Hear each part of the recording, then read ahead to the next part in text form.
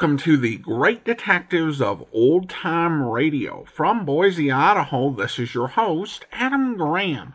If you have a comment, email it to me, box13@greatdetectives.net. Follow us on Twitter at Radio Detectives and become one of our friends on Facebook. Facebook.com/Radio Detectives. I do want to encourage you to check out our other podcast, in particular the Old Time Radio Superman Show. And you can check that out at otrsuperman.com. From 2008 to 2018, I presented every existing Superman serial, as well as every existing Superman half-hour episode from the golden age of radio. It took me 10 years to get through, and we're working to restore the entire series after a server crash by the former host site. By the end of this week, we'll have the last 532 episodes up and ready to listen to, and we'll be working on getting the remaining 484 episodes restored. So we're adding episodes 6 days a week. You can check that all out at otrsuperman.com. Currently, we have stories that feature Superman battling Kryptonite, teaming up with Batman, and taking on the Ku Klux Klan in the Clan of the Fiery Cross. Check it all out at otrsuperman.com.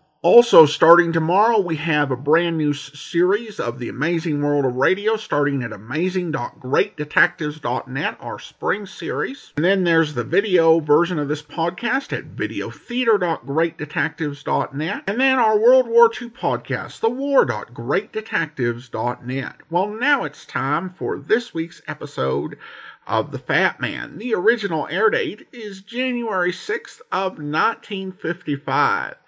And the title on this one is Murder Rings a Bell.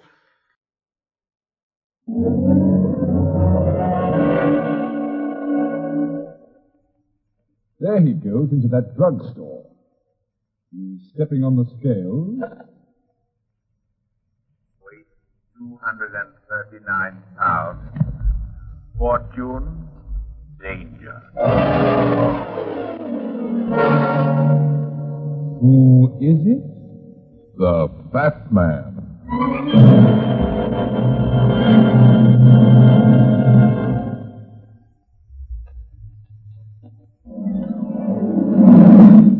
And now here's the Fat Man in Murder Rings a Bell.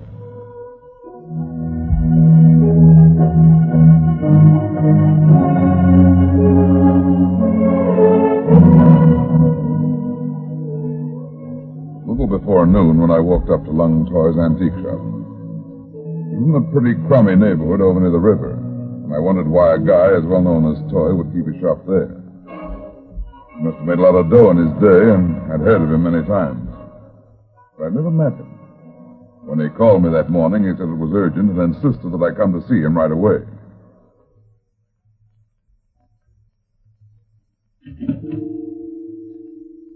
Good morning. You would like to buy something? I'm looking for... Certainly. I have some beautiful mandarin shawls. They're in this room back here. But I don't want... This way, please. Just follow me. Okay, brother, okay. In here, if you please.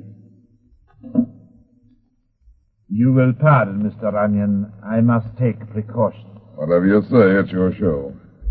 You, Toy? Yes, Mr. Onion. I am Lung Toy. Why the mystery act, Toy? You will sit down, yes? Thanks. There are those who watch me, Mr. Onion. We must be careful. That is why I did not wish to come to your office. That is why I asked that you come to me here. Okay. Why are you being watched? As the vulture watches the hunter to lead him to the feast, so do my enemies watch me. I see. Yes, Mr. Onion. You see, I know the whereabouts of something valuable, and I want it. That is why I asked you to come here this morning. I want you to get it for me. If you know where it is, why don't you get it yourself? I would be followed. And if I succeeded in acquiring the object, I might not return. Oh, like that, huh? What is this thing you want to get hold of? A black lacquered box or chest known as the Laughing Lotus. Why is it so valuable? It is very rare and very old. It was once the jewel case of the Emperor Sing-Fu, and its value as an antique is extreme. You know where the box is now? Yes.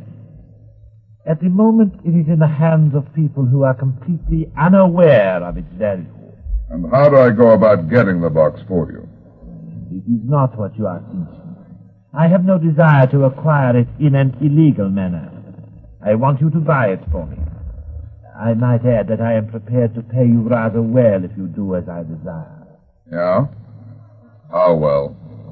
If you conclude the purchase in a satisfactory manner, I will pay you $500. If you fail to make the purchase, your fee will be $250. Why should I fail to buy it if the owners don't know its real value? The box is being sold this afternoon at public auction. It is just possible that there may be higher bidders. How high do I go? You accept my offer, then? Yeah, I'll give it a whirl. Here is $5,000. Spend it all if necessary. I think that sum will be more than sufficient, unless... Unless what? Unless the knowledge of the box's whereabouts has fallen into the hands of those who also know its worth. Okay, Toy. Now give me $250. As you wish. Thanks. You can give me the balance when I deliver the box to you. One more thing. How do I recognize it? It will be simple. The box is about 1 foot in length and 6 inches in width. It is black lacquer, and the lock is of a particularly unique design. It is made of ivory and beautifully carved in the design of the lotus flower. This lock is one of the reasons for the great value of the chest. The ivory lock, huh? It is the only one of its kind in existence. It was made by the ancient and renowned Chinese locksmith Sun Yonghui in the year 400 B.C. It has a complicated combination, the mechanization of which involves the proper balancing of a number of hidden and delicate ivory tumblers. And this combination, do you have it? He who is trapped and tortured by the enemy cannot disclose that which he does not know, Mr. Russell. Meaning? Meaning that once you have acquired the box, you will bring it at once to me with all speed and precaution. And if I don't? If you don't, Mr. Runyon, your ancestors may well rejoice in the reunion which will soon take place.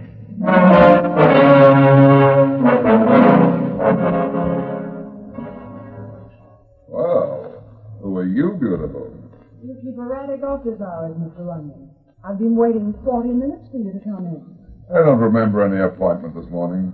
I didn't have an appointment, but I have a job I think you'll be interested in. What makes you think I'll be interested in the job? The fee I'll give you for getting something back that was stolen from me. Say, $1,000. How did you get in my office?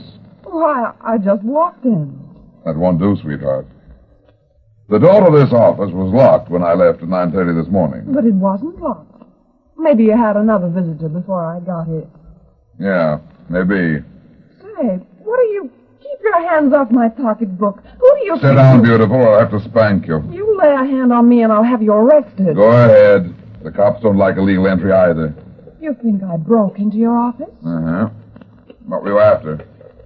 I don't know what you mean. I told you the door was unlocked. It's not in this bag. Of course not. I'm not after anything. I want you to... It could be somewhere else. Don't you dare touch me. Don't worry, sweetheart. I'm not going to search you. Maybe you are telling the truth. Of course I am. Of course. That's a lot of cash for a beautiful girl to be carrying around. Where'd you get it?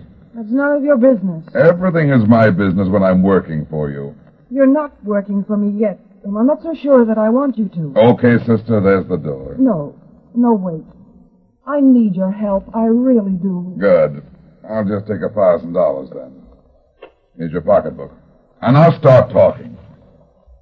What's your name and what was stolen? My name is June Frost. What was stolen? A very valuable antique. A Chinese box. a little larger than a cigar box. It's called the Laughing Lotus. I see. I missed it about a week ago. Couldn't the police find it? I didn't go to the police. Why not? Because, Mr. Onion, I was afraid. Of what? I was afraid the man who stole it might... You know who stole it from you. Yes, of course I do. That's why I came to you. Who do you think it was?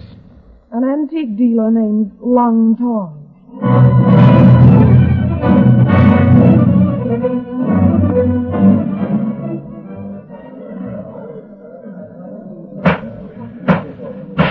Next, we have this beautiful old Oriental chest, ladies and gentlemen. It once belonged to the ancient Chinese emperor Xing Fu. It's called the Laughing Lotus. Note the lock carved in the design of the lotus flower. The name originates from the intricate lock. The lotus lock is so well made it is said to laugh at thieves. Note, too, the black lacquer. Now, if you wish to bid, simply raise your hand up high. Thank you. We'll start at $100. Who'll bid 100? Oh, good. 100 from the stout gentleman on my right.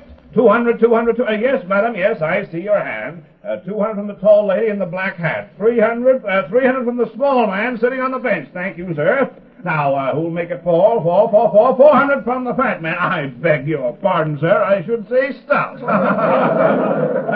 Now, 500. Who'll say 5? 5. Come, ladies and gentlemen. That's better. 5 from the little man on the bench. And 6. Who says 6? Do I see 6? I do. 6 from the stout gentleman. 7. Do I see 7? 7 from the tall lady. Oh, where are you, madam? Yes, I see you now. 7 it is. 8. Do I see... What happened there? What was that? He's fainted. This man is fainted. Stand back. He's fainted. He needs air. Why, it's the man who was bidding against you, sir. Here. Let's see if we can't bring him around. Is there a doctor present? Never mind. This man doesn't need a doctor. He's dead. Dead? Yeah. Somebody shoved a silver-handled dagger in his back. Shut up. Quiet, everybody. Quiet. Man has just been murdered. Now, don't try to leave. The police will be here in a few minutes, and they'll want to question you. Hey, you auctioneer. Where's that tall woman? The one in the black hat who was bidding on the chest. She was standing right over there, sir. Yeah, but she's not there now. Where's that Chinese box? Oh, there it is, over... Why, it's gone.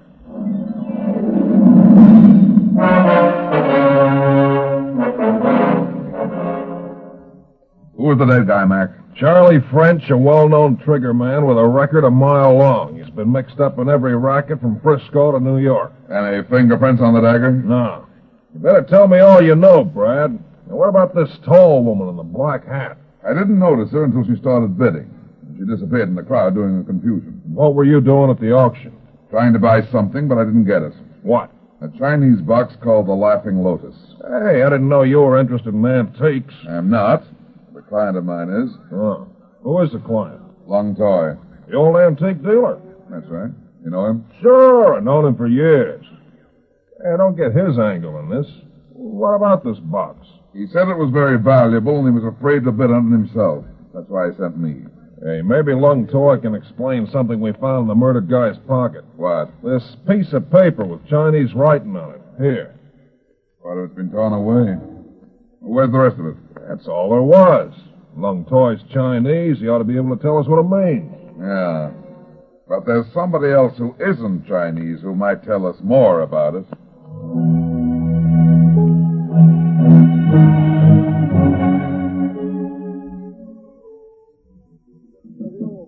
Come in. Mr. Onion. Yeah. I didn't expect you so soon. Did you get it? No. What happened? You're too beautiful to be such a liar. What do you mean? Fix a couple of drinks, baby, and let's start over again. And this time I want the truth. But I've told you the truth. Quit lying. The box was never stolen from you because you never had it. Where is it then? A tall woman who wears a black hat has it. A tall woman? But where did she get it? She stole it this afternoon at the auction. Auction? What auction? How about that drink, sweetheart? Here. Okay, let's start again. Who's Charlie French?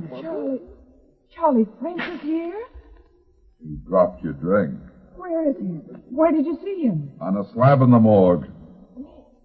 Charlie's dead. But how? Where? A Chinese dagger in his back. Dagger? No. No, you're lying. You're trying to frighten me. You're wrong, sweetheart. Charlie's dead. You'd better start talking straight. Yes, I'll tell the truth. That's better. Who's the tall woman? I don't know. I can't understand that. I'm afraid. Afraid of what? See what happened to Charlie. I'm afraid I may be next. The Laughing Lotus is very valuable, Mr. Onion, and whoever has it may be in danger of... But you haven't got it. No, I haven't got it. But I have something that's just as important. What? This paper with Chinese writing on it. Here, I'll show you. It's half of the combination to the lock.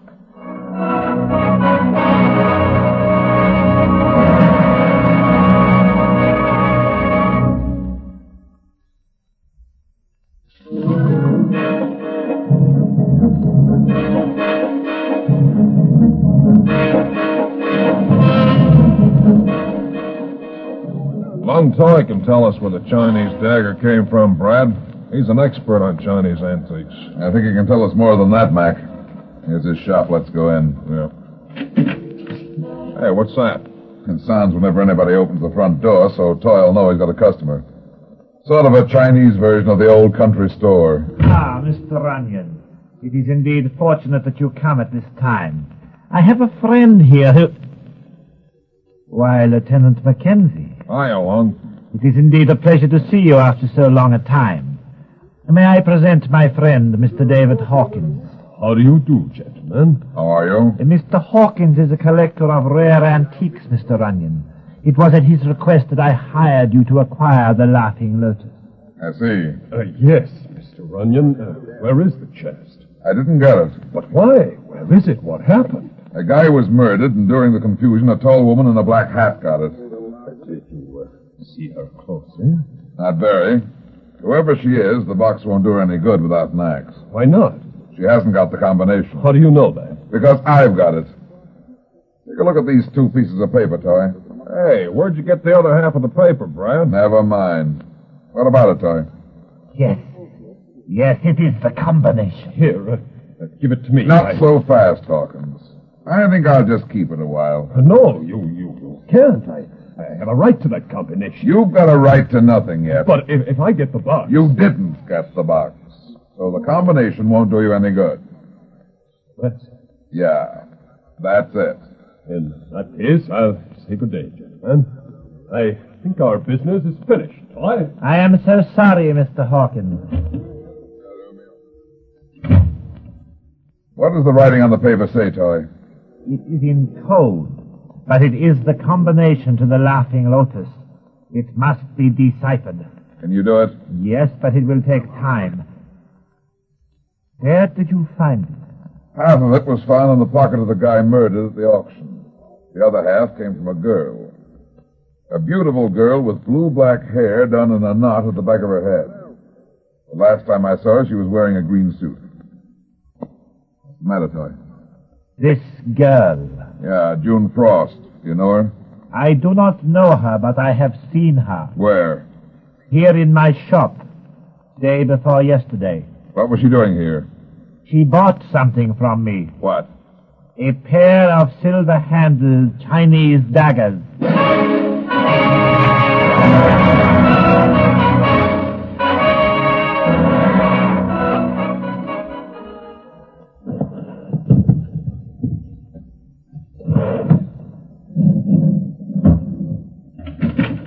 What are you doing here? Quiet, sweetheart. You might frighten the other guests in the hotel. What are you doing in my room? Waiting for you. How did you get in? Haven't you heard, sweetheart?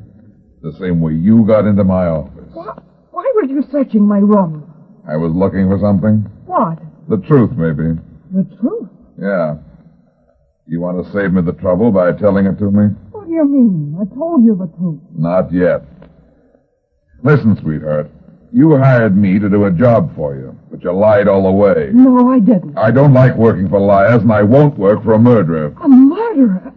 You don't think I... That's just what I do think. And if you don't start telling the truth, I'm going to pin a murder up right on your beautiful head. No, you can't. I didn't murder Charlie. You do believe me, don't you? No. So that's the way it is. That's the way it is, baby. Then we're through. Not yet. Give me the paper. I haven't got it. Where is it? What did you do with it? I gave it to Lung Toy. Toy? You gave it to Lung Toy? You... It's no good, baby. Where are the daggers? What daggers? The ones you bought from Toy day before yesterday. Why, they're here, right here in this drawer. Well, what's that got to do with... What's the matter? Daggers. They're gone.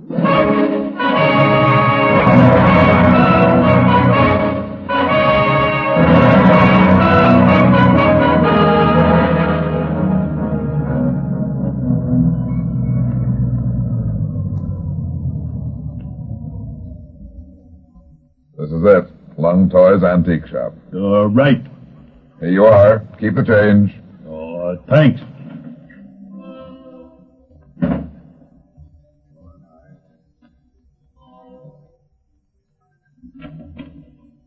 Hello, Brad. What are you doing here, Mac? Official business. Where's Lung Toy? Upstairs. I want to talk to him. Won't do any good. Why not? Because we found the other silver-handled dagger. Where? In Lung Toy's back.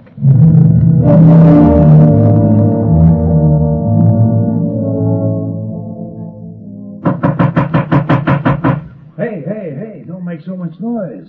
You want to wake everybody in the hotel? Who are you? I'm the bellboy. You better run along, mister. It's late. Listen, I've got to talk to Miss Frost, the lady who's staying in this room. Well, she's not in now anyway. How do you know? Because I saw them go out a little while ago. Them? Was somebody with her? Yeah. What did he look like? It wasn't a he, it was a she. A woman. That's right. A tall woman. A tall woman in a black hat.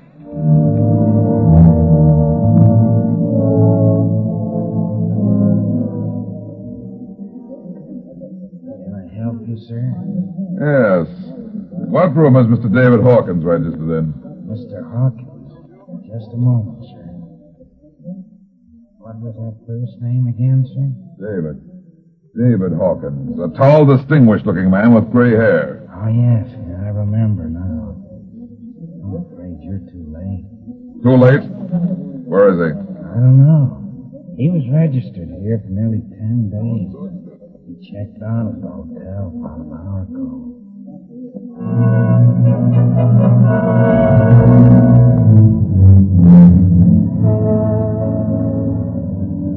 You're crazy, Runyon. Why do you want to come back to Lung Toy's place at this hour of the night? It's after 2 a.m. I'm crazy, all right. Forever letting that Frost stay out of my sight. Well, looks like she murdered Toy. That's what you think, Mac. Well, get this tall woman. Who's she? I don't know, but she and June Frost left the hotel together. And why was Toy murdered? Look, Mac, that Chinese box is locked. It can't be opened without the combination to the ivory tumblers. They can break it open. And ruin the box? Not a chance. No, Mac. Toy was killed because he had the combination. It wasn't on him when we found him. And we didn't find it among any of his papers in the shop. Then the murderer got it. Maybe. Nobody knew Toy had the paper but you and me and June Frost. How did she know it? Because I told her I'd given it to Toy. But why are we coming back here now? I don't get that. I want to look the place over again. We went over it this evening. We didn't miss a thing. I think we did. What? I don't know, Mac. But I've had the feeling all night that something was wrong. Something was out of place in that shop. Out of place? That's right. I don't know what it is, but I'm going to find out. Well, here we are. Come on, let's go.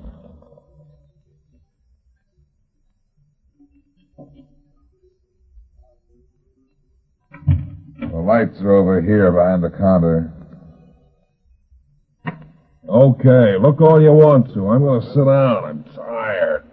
You're going to be a lot more tired before you get to sleep again. What are you talking about? We're going to stay here for a while, and we're going to stay awake.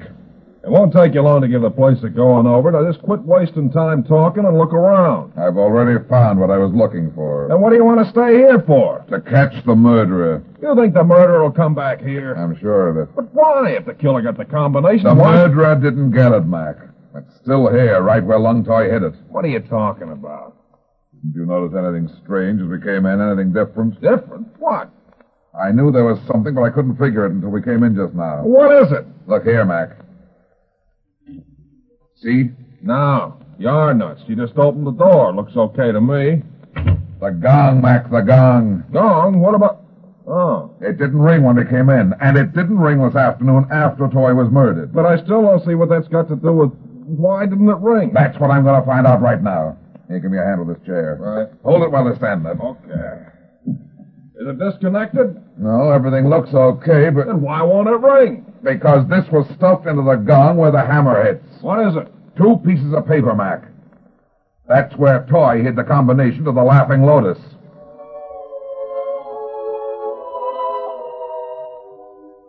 We've been sitting here in the dark behind this counter for over an hour, Runyon. I don't think the killer's coming back. Keep your shirt on, Mac. Can you see the door? No, but we'll hear it. Remember now, when I nudge you, snap the lights on and come up with your gun in your hand. Okay. Hold it. I think I hear something.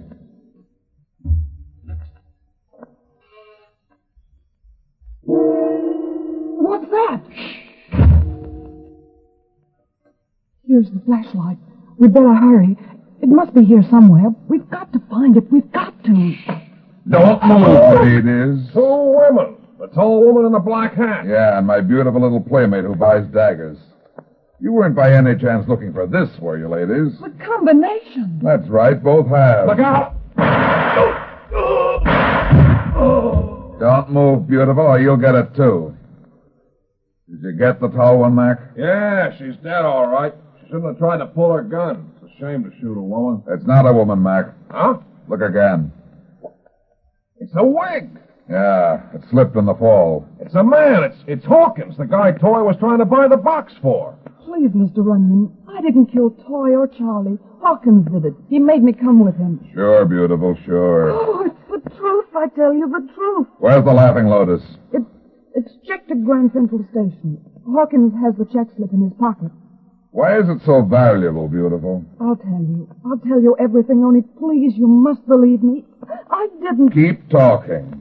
The inside of the chest, underneath the black lacquer, is pure jade. It's worth more than $200,000. No wonder nobody wanted to break it open. What about Charlie French? He and Hawkins and I knew about the Laughing Lotus. Hawkins hired Toy to buy it. And you and Hawkins crossed French, but he had the other half of the combination, right? Oh, that's right, but I didn't want it. David Hawkins forced me into it. He made me do it all. And that's why he dressed as a woman at the auction and killed French. Yes. You did break into my office, didn't you? Yes. I thought you had the box. I knew Toy had called you, but I didn't kill Toy. Oh, you do believe me, don't you? Sure. Don't you believe him, Mac? Yeah. Then you'll help me. You won't let them take me. You and I'll have a swell time, beautiful. You do like me, then? Oh, you're a knockout. Oh, thank you. Thank you. I'll do anything for you. Hey, wait a minute, Runyon. What are you trying to pull, anyway? We'll paint the town red, beautiful. See all the shows, eat the best food. You're wonderful. When do we start? In about 20 years when they let you out of prison. Prison? That's right, beautiful. Be sure and look me up.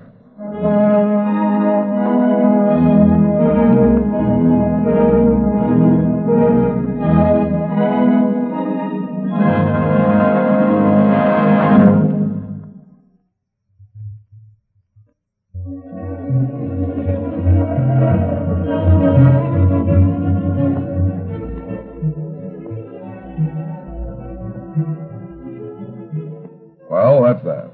It seems I spend my life in getting into trouble and getting out of it. But at the same time, I generally manage to get some other people in and out of trouble, too. Be seeing you again. So long.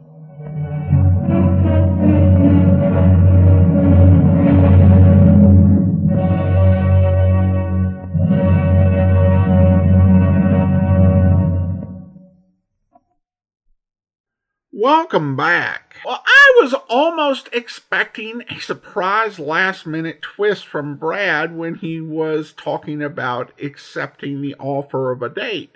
Because he has had stories where he pulls something out of the hat at the last minute that he hadn't noticed or been expecting. But instead, it's an offer to take her up on her date, when she gets out of prison. I was a little bit dubious about the female impersonation plot at the auction. That tends to work, or be at least believable, when people are going to only see the person in question for a short amount of time. It seems like, unless you've got a specific talent, you're probably most likely to give yourself away, or at least give some sort of tell sitting in an auction house. Particularly when you've got height that's, so striking is going to call attention to yourself. There are so many easier disguises for a guy to go with. This one seems a bit more plot convenient than realistic. Well, now we turn to listener comments and feedback. Kelly writes, "Just found your website. Love the shows." Thank you, Kelly. And then we have this note from, and I hope I'm pronouncing the name right, Kayam. Kayam writes, "Hey, Adam. It's great to see your work as I enjoy it more than anything I have in my phone. I love listening to your commentary and your analysis, especially after the podcast. I got attached to podcasts while I had severe depression going on, and listening to you was like getting out of it. I listen to podcasts during work and even when I sleep.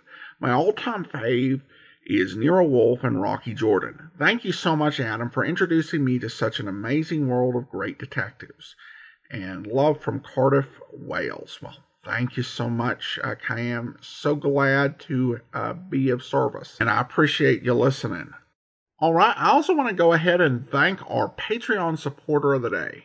Thank you to Kelly. Kelly's been one of our Patreon supporters since September 2018, currently supporting the show at the rookie level of $2 or more per month. Thank you so much for your support.